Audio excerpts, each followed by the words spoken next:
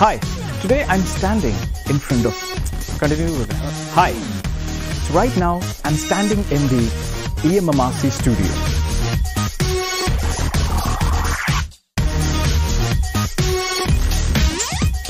Hi, so right now I'm standing at the EMMRC studio and I'm surrounded by different studio equipments, the lights, cameras, and even a teleprompter in front of which I'm standing. Apart from the cameraman, there are many other people who are going to help me step by step in completing this process, my technical crew. And so let's take a look at how the whole process is done. Come with me.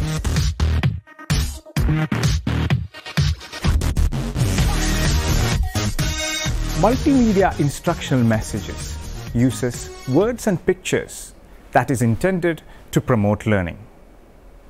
The message reflects the idea that the purpose of the multimedia instructional messages are communications or presentations involving a teacher and a learner. The instructional part of the definition reflects the idea that the purpose of multimedia is to promote learning in the learner.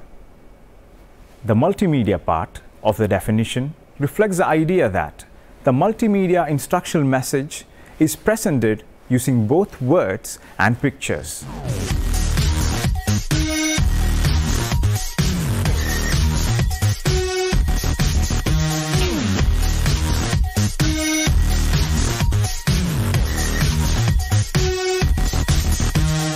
Alright, now let's take a look at the presentation on lightning storms. Lightning can be defined as the discharge of electricity resulting from the difference in electrical charges between the cloud and the ground. When the surface of the earth is warm, moist air near the earth's surface becomes heated and rises rapidly, producing an updraft. As the air in these updrafts cools, water vapor condenses into water droplets and forms a cloud. The cloud stop extends above the freezing level.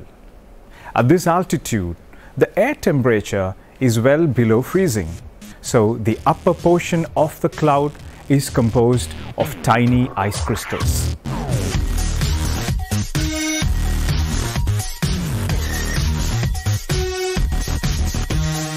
So friends, what we just witnessed is a presentation of a 500-word passage.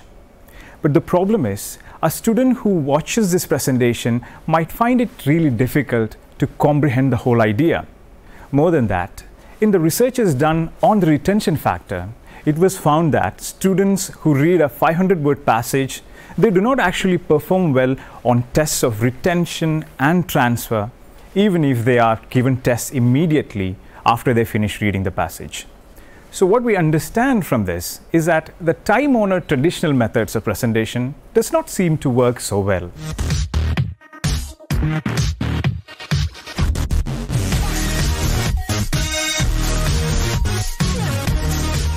So what we're witnessing right now is the illustrator at work. The illustrations are made based on the instruction that the teacher gives. And when it's complete, it is then scanned and converted to a graphic image, which will then be incorporated into the final product. Lightning can be defined as the discharge of electricity resulting from the difference in electrical charges between the cloud and the ground. When the surface of the earth is warm, moist air near the earth's surface becomes heated and rises rapidly, producing an updraft. As the air in these updrafts cools, water vapor condenses into water droplets and forms a cloud.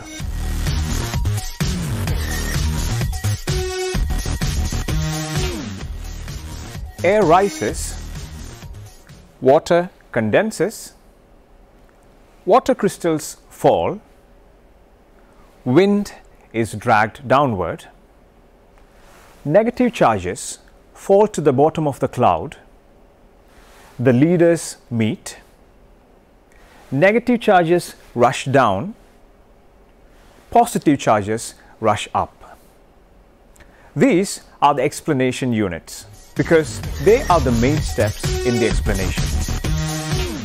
The same process used in producing illustrations can be used to generate multimedia lessons on a computer-based environment.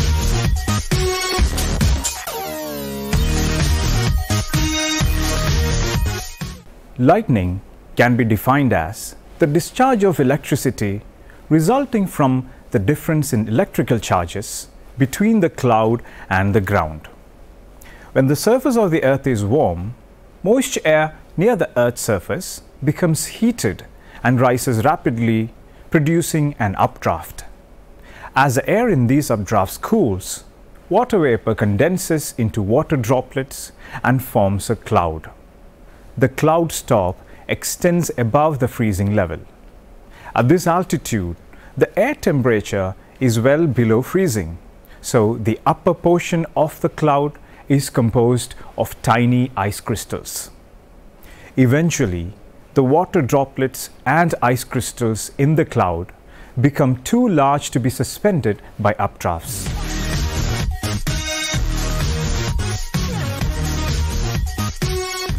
Within the cloud, the moving air causes electrical charges to build, although scientists do not fully understand how it occurs.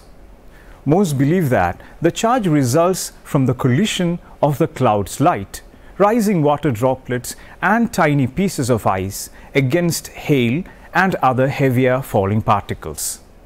The negatively charged particles fall to the bottom of the cloud, and most of the positively charged particles rise to the top.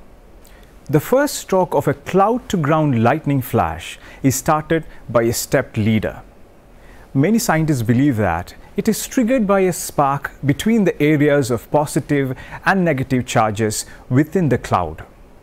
A stepped leader moves downward in steps, each of which is about 50 yards long and lasts for about 1/1,000,000th of a second. It pauses between steps for about 1/1,000,000th of a second.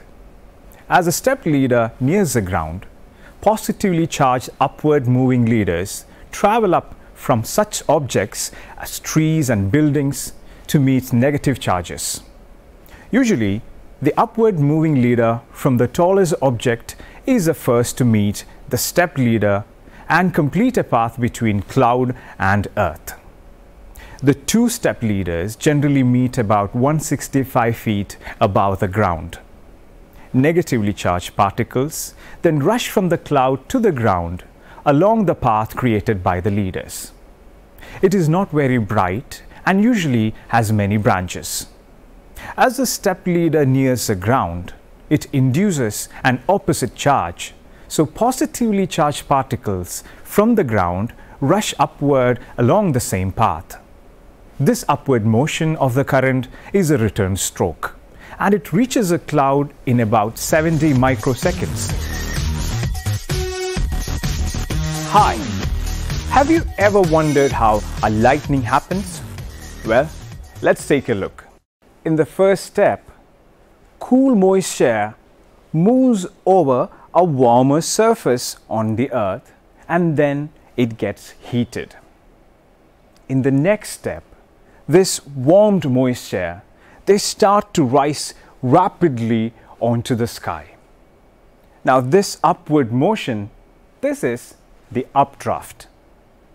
What happens here is that when the air in this updraft cools, the water vapor condenses into water droplets, and these water droplets then end up forming the cloud. Now, if you imagine that this is the freezing level, we can see that the upper part of the cloud extends above the freezing level.